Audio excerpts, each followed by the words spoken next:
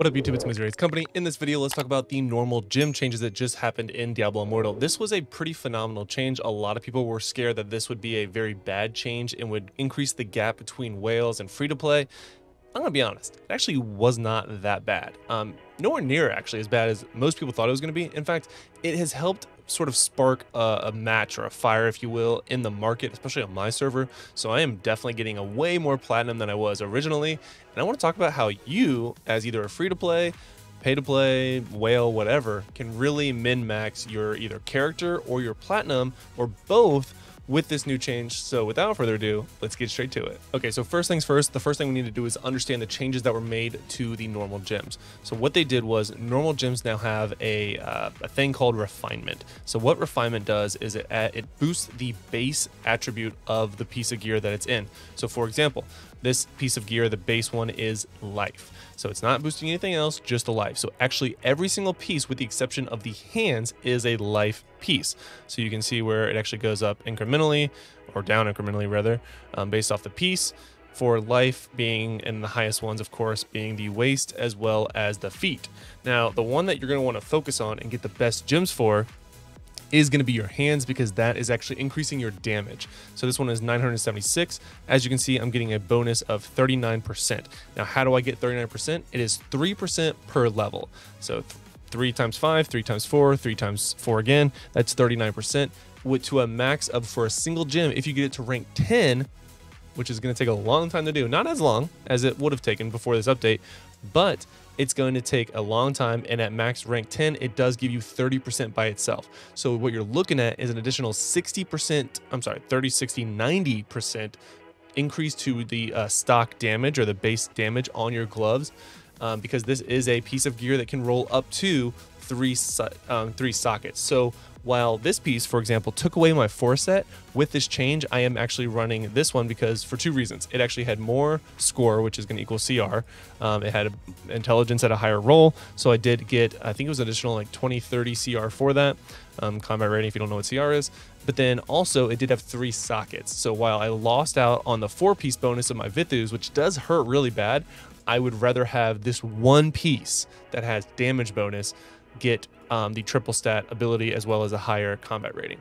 So it is going to make people have to make that hard decision, is do I want the higher combat rating or do I want the higher or the more sockets? Can I get both? And or your third option, so it's either combat rating, 4 set bonus, or the number of sockets you have on in terms of gems. So now you really have some tough decisions to make, and obviously I made the one that increased 2 out of the 3, which is the one you should generally do too. I do benefit greatly, especially my single target build, when it comes to my 4 set bonus. So I'm going to miss out on some actual damage instead of just numeric damage. But again, I'm very confident I'll be able to get my Vithus 4-piece on a different piece, and it'll be worth it.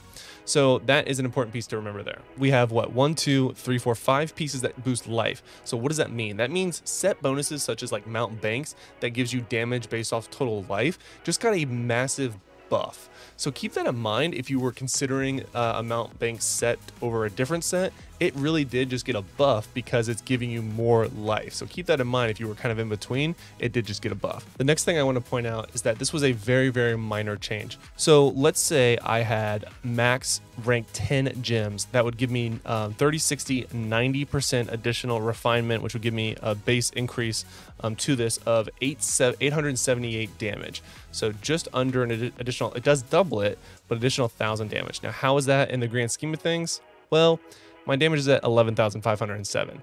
So an additional 1,000 is less than 10% overall damage buff, which, knowing how long it's going to take to get all those gems to max level, just really, I only offer that as it really isn't that big of a difference.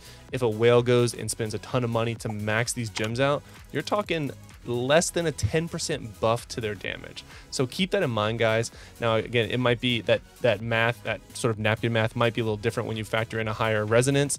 But again, generally speaking, it's going to be around 10% bonus to their damage. So it is a bonus. There's no doubt about it, but a whale is not going to beat you because a 10% bonus from normal gems. They're going to beat you because of the resonance. I mean, let's be honest. Let's call it what it is. Overall, I think what this does increase, because there's so many things that are giving you more life now. What it does is going to help free-to-play players, and we'll call them guppies or dolphins, stay alive longer in PvP, because now we're getting more things that give us life. So instead of just getting one shot in PvP, now you have more options at getting life to help you stay alive longer in PvP. Now again, I'm not saying that's going to help PvP dramatically from a free-to-play, and in fact I know it won't, but that is a very nice change to at least make it a little bit more tolerable, is what I would say. All right, so when you find a new hidden layer, it looks like this. Let me go ahead and just clear out this area real quick, because it is actually, it does tell you way more now once you get to it. So once you're here, you click on it, and it'll actually pop up on the far left and say a hidden layer is available. So it actually brings you right close to it. So you click on hidden layer, we're gonna go and find a party. So it shows you that I actually have both of these available, both my bound and unbound gems available. I've already ran 2. I will make note of that. So I have not maxed out my max gem abilities, or the ability of collecting more gems for today, because otherwise this would be grayed out.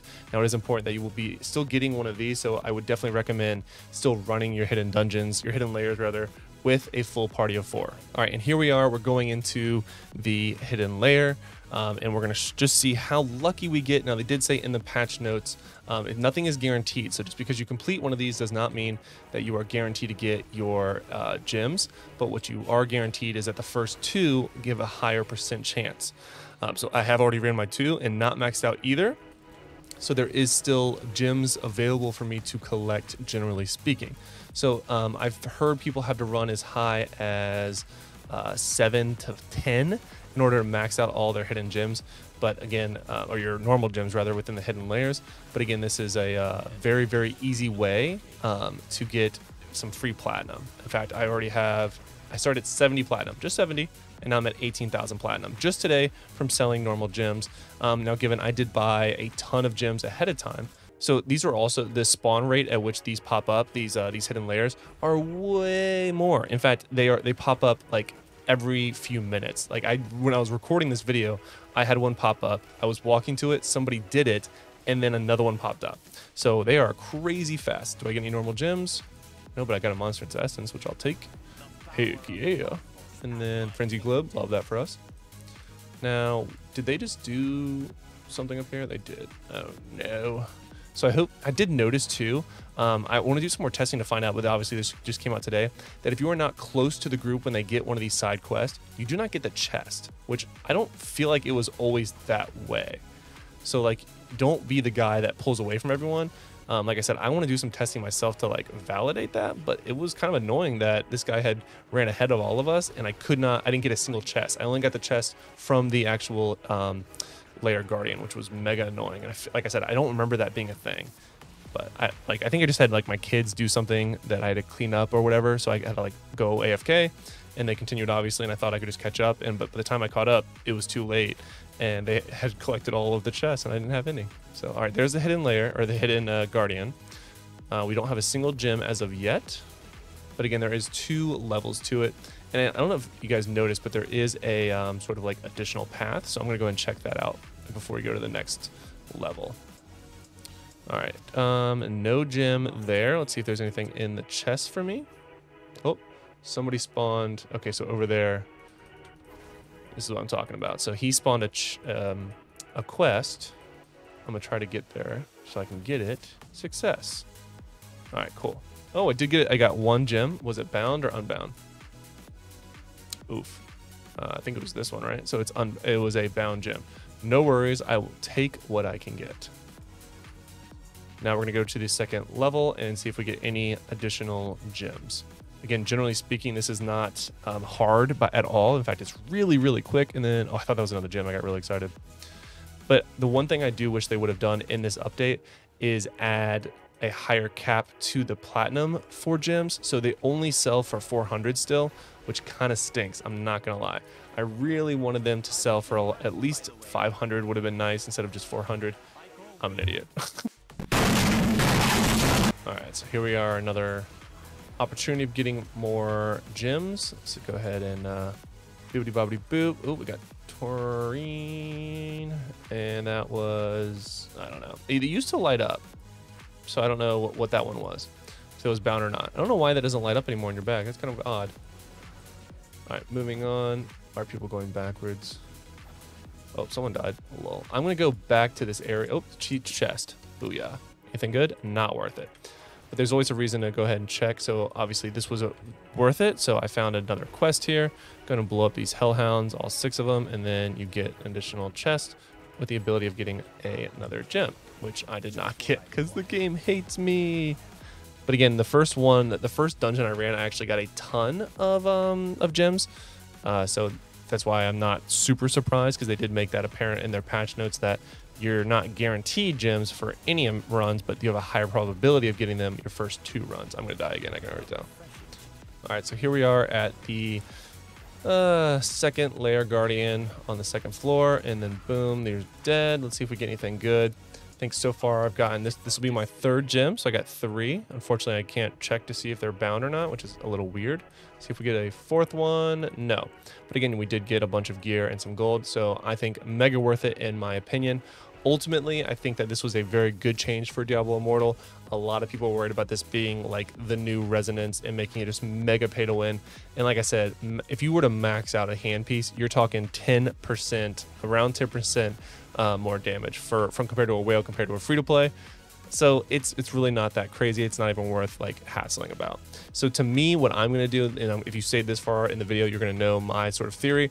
I'm going to sell any and all of the unbound gems that I get, and I will just use the additional bound gems that I get to upgrade my existing gems, because ultimately I think that Resonance has a bigger impact on my character than these normal gems do. So I will be taking advantage of all this additional platinum and hopefully getting to 3K Resonance to again get some of these base attributes increased.